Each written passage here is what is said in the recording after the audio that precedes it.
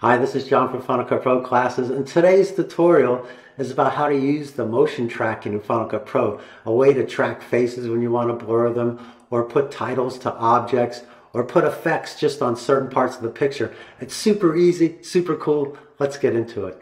So here, as usual, I have a random timeline, and let's say that I want to blur this guy's face here. So if I go to the clip and I click it, and I go to my effects palette here, and the way we used to do it was we used to just drop in the effect into the clip. That's not going to work with the tracking, so you blur the whole clip. So let me undo that. And instead of doing that, grab the effect and drag it to the canvas. And you can see that it's looking for things that it can track. So if I put it right on this guy's face, it notices that it's a face. And I let it go. And now my blur is on this guy's face. Now I can track it either forward or backwards. Or when I say analyze, it's going to track the whole shot, forward and backwards, no matter where my playhead is. So I hit analyze, and it's analyzing the clip. You can see the tracking motion is right on the face. And now all I got to do is play it back, and his face is blurred. It's just that easy. And you can put more than one tracker on a clip. So if I want to put a blur on this guy's face too, it's just as easy. I just grab the blur, I put it on his face. It doesn't see his face, but it sees his head as an object, which is good enough for me. I let it go, and I say analyze. And you can see it's tracking his face exactly. And now when I play it back, it's already done. So both these people's faces are blurred just like that. So you can use the tracking to blur faces, license plates, logos on people's shirts that you don't want to see. Such as this guy here. He's got something on his shirt. And let's say I don't want to see that. I can grab the blur and drag it right to the canvas, and the tracker opens up. Now, if I don't get what I want, now, if I want his shirt and it's just grabbing her, I can just let it go. And the tracker is square now, okay? But I can just readjust it myself. So I can move the tracker here to where he is. I can change the shape of it. I can also, if I grab this little white dot on the corner, I can make it round or rounder. So it depends on what you're trying to track. So here I'm going to go a little closer, and I think I've got his shirt mostly. There we go. And again, all I got to do is hit analyze. It's going to track the shot back and forth. I can go forward or backwards, but I want to track the whole shot. So I say analyze. You can see that the matte stays right on his shirt. And now when I play it back, so there, that was so easy. But there's much more than you can do with the tracker than just blurring. Okay, now say for instance, I have these two guys here, and I want to do something funny with them. So I'm going to go ahead to the effects palette, and I'm going to grab comic looks. Okay, so if I skim over these, I can see some comic looks. So I think, okay, I'm going to take this one here. So I'm going to grab this effect, I'm going to drag it into the canvas, and already it sees the guy as an object, but I want to adjust that a little bit. So I'm going to move it over a little bit. I'm going to make it a little skinnier so that the feather doesn't overlap too much. So here I make it a little smaller, and there I think there's about good. So now all I have to do is analyze. It's analyzing the shot forward and backward. So now when I play it, I see that the guy is like a comic. So you can see that if I play from the beginning.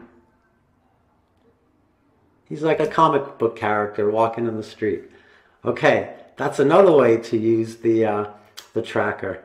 Now you can do almost all effects with the tracker. So just to show you an example, if I want this guy's here shirt to be a little more blue, okay, I'm going to go to the color effects, and I'm going to go to the color board, and I'm going to hold down and drag to the canvas, and I see that it chose that object, but I want to adjust it a little more so it doesn't grab everything. So I'm going to adjust it just to his blue shirt. I can make it a little rounder if I want, like that, and go a little smaller. Okay. Then I'm going to go to the inspector. Okay, so I'm going to open up my inspector, and I'm going to adjust that color. So I want to saturate that blue a little more. So I'll go to saturation and I'll saturate that blue, make it really blue. Okay. And again, I just have to analyze it, and I hit analyze. It tracks that guy.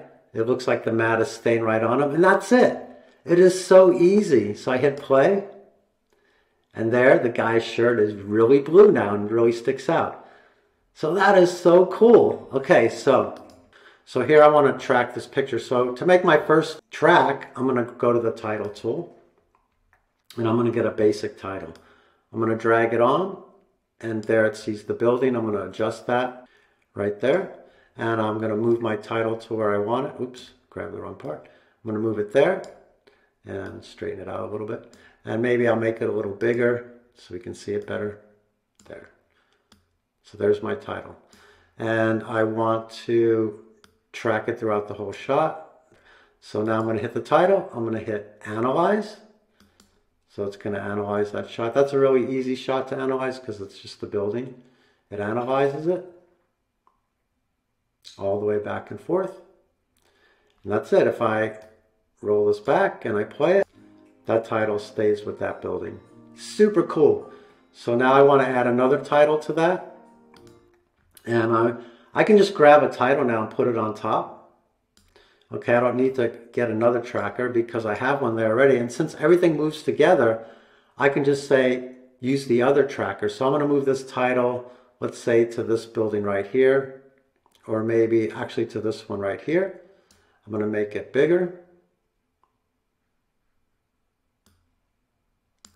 And this time I'm going to drop down the tracker menu here. And it says, which tracker do I want to use? I want to use the one I used before, the object tracker. So I drop it down. And that's it. It already took that track. And everything moves the same. You just can't do titles, but you can also do pictures and video. So let's say that I go to my footage here, and I get a picture. And I drop it onto the track. Like that. I want it whole track. And I want to make this a little bit smaller. I'm going to click it on and just hit the scale a little bit. Bring it down, like to that. And again, I want this to follow this building right here, or between these two buildings here. So because everything moves at the same rate, I don't need to make a new tracker. I just need to attach this to the other track that I did. So if I drop this menu down, again, it asks what tracker I want. I'll say the object track that I made the first time. And that's it. That's going to track with that tracker. So let me show you one more thing here. So here I'm going to just throw another shot in. Get this shot here. I'm going to just throw it right here. And let's say that I want to track this lady's face with a title. So I go to my title tool. I see my basic title. I drag it to her face. And I drop the title in. I make the title a little big. You can see the title is slightly tilted because her face is slightly tilted. So I'm going to make the title a little bit bigger. So you can see it better. So you can see it's slightly twisted because it's following the tracking on the face. But I don't want the title to rotate with her face as she's turning her face this way and that way.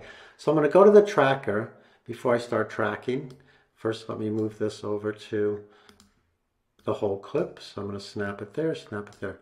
Okay, so before I start tracking, I'm going to click the title. I'm going to drop down the tracker menu, and I'm going to take off the rotation on the tracker. So it's not going to rotate the title when her face rotates. So I take that off, and I say analyze.